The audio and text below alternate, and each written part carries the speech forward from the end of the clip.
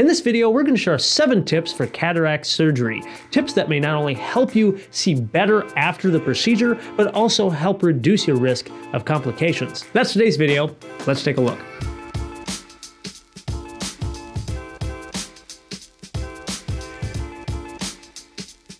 This video was made possible with support from Avenova, a lab-tested and clinically proven lid and lash solution for everyday use.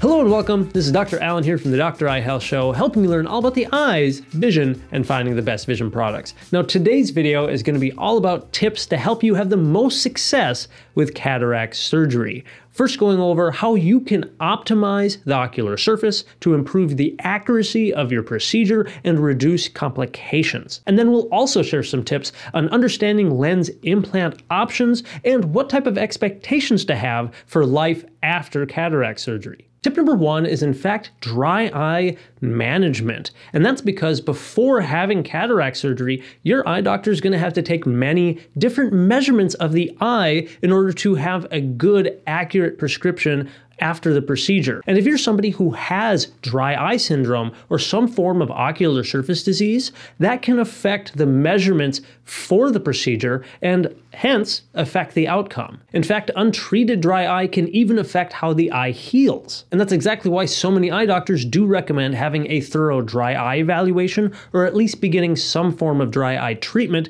in order to get the ocular surface under control before even having those measurements done. Some treatment options that may be recommended are non-preserved artificial tears several times a day. Your eye doctor may even prescribe prescription eye drops to help control inflammation on the surface, such as Xiidra, Restasis, or Cequa, just for some examples. Or maybe in-office procedures such as LipiFlow, iLux, or IPL may be recommended. Either way, if you have any signs or symptoms of dry eye, it's very important to get that under control because that's going to result in better visual outcomes and reduce your chances of having worse dry eye symptoms after the procedure. Tip number 2 is to control and manage blepharitis.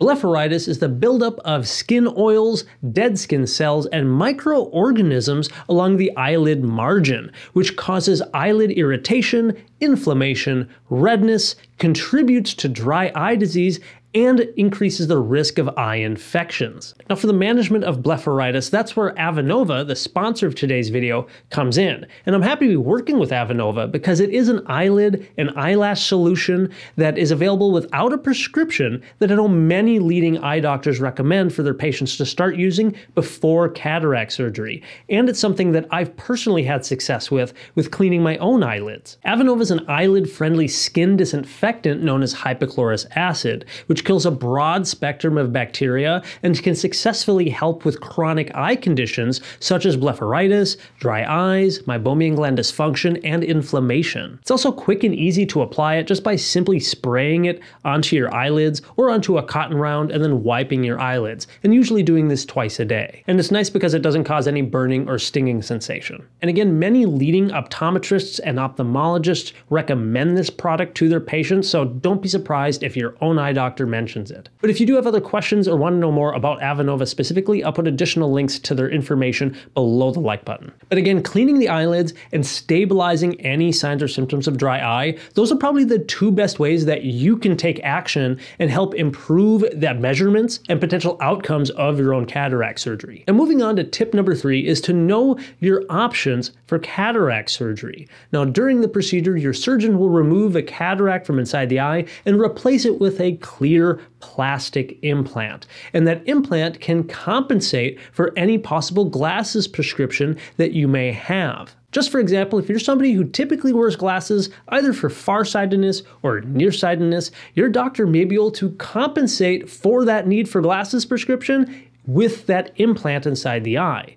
It's kind of like getting LASIK eye surgery in a way. You may be less dependent on glasses after the procedure. Now, just a few of the options that may be available to you may include first having the eyes both set for seeing things clearly in the distance. That means just walking around, seeing things in the distance, maybe driving. You maybe won't have to be as reliant on wearing glasses or some other form of correction. But unfortunately, these plastic lens implants usually aren't able to flex very well and allow you to see up close, so many people in that case will instead just choose to have reading glasses as needed to see things up close. Or maybe be like my father, who doesn't really need glasses for distance, but spent most of his life wearing glasses and just chooses to still wear progressive reading glasses almost all the time so that he can easily be able to read up close when he needs to. Again, that is just the first option, which is to have both eyes set for distance. Another option, which I don't see many people doing, but is that having your eyes set for reading up close. That's usually best for somebody who spends a lot of time reading up close throughout the day, or maybe on the computer, and then that person would then in turn you need to use glasses more full-time for seeing things in the distance. It's kind of backwards, but I occasionally do have people request it.